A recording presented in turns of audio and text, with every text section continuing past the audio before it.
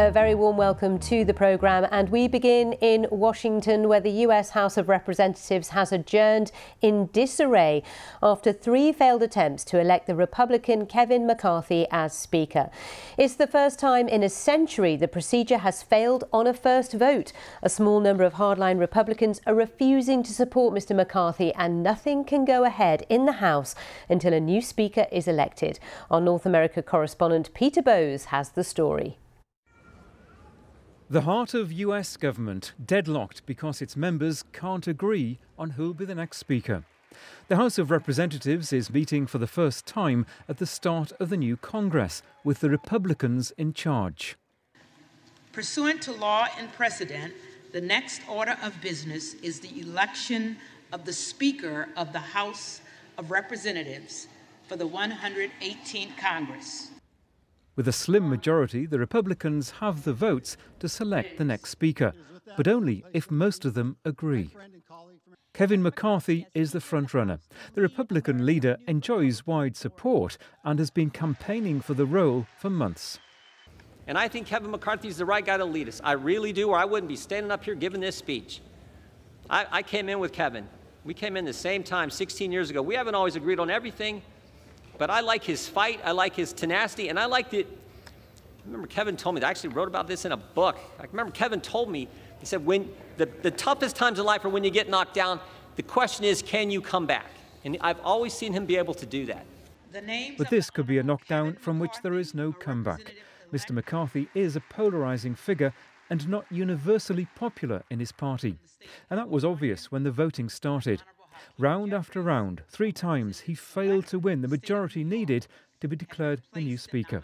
It was down to a small group on the right of the party who voted instead for Jim Jordan, who'd earlier said Kevin McCarthy was the right person for the job. He was opposed by 19 members during the first 2 rounds and then 20 in the 3rd round. No persons having received a majority of the whole number of votes cast by surname, a Speaker has not been elected. It leaves the House in disarray, unable to move on with the business of running the country. But differences in political ideology also lie at the centre of this impasse, with disagreement over the future direction of the Republicans. There had been indications that there was going to be this fight going back weeks. Obviously, this is not the way the Republicans in the House wanted to start their majority. But there had been these indications, and both sides have dug in, and there's no indication yet of when this is going to end. So far, Kevin McCarthy has doggedly refused to drop out of the race. It's the first time in 100 years that a Speaker has not been elected in the opening round of voting. On that occasion, it took several days. History could be about to repeat itself. Peter Bowes, BBC News. Well, let's discuss this with Republican political consultant Rob Stutzman. Rob, good to have you on the programme. Extraordinary events going on in the House, and some would say very embarrassing, isn't it, for the Republican Party?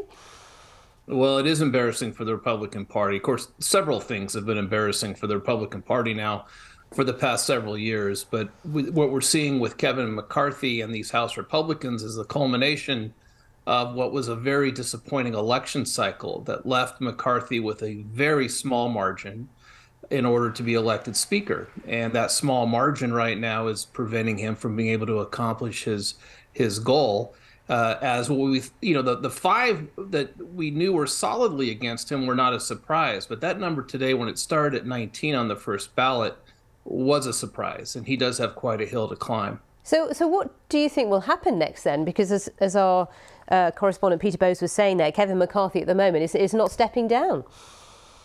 No, Peter's right. He's not stepping down, and he'll continue to say that he's not stepping down. It will ultimately, if he doesn't start making progress with the votes that will start to occur again tomorrow in Washington, or in your day today, he'll have to eventually probably be tapped on the shoulder by his colleagues if it becomes apparent that he does not have the votes and he's not moving in the right direction. We'll know a lot, I think, when that first vote is cast tomorrow. Right now, there are 20 Republicans voting against him. Not for someone else, it's really against him. OK, if it's against him, who is the alternative if he does eventually have to sort of stand down? Well, that's the problem. There is no apparent alternative. Mr. Jordan's name appears on the ballot, but that's a pro forma measure. He cannot be elected speaker, nor is he seeking it. He wouldn't get a majority of the Republicans. So you have to decide if once McCarthy, if it may not be McCarthy, then who's it going to be? And that could take a matter of days, frankly, for that to sort out. The obvious first choice to consider would be Steve Scalise, congressman from Louisiana, number 2 in the Republican leadership, but it's not clear that the 5 most obstinate Republicans would be willing to vote for him either. And just remind our international audience how important this role is, Speaker of the House.